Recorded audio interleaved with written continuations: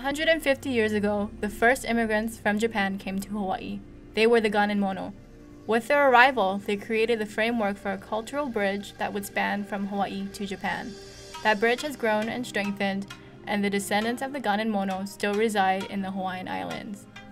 Since their landing, elders have taught each successive generation the values that the Ganemono first brought from Japan.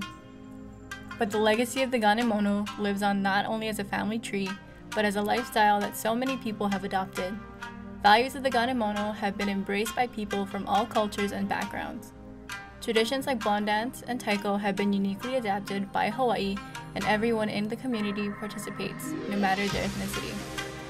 We as a younger generation have a responsibility to continue these traditions and ensure that they are learned and sustained by each generation coming after us.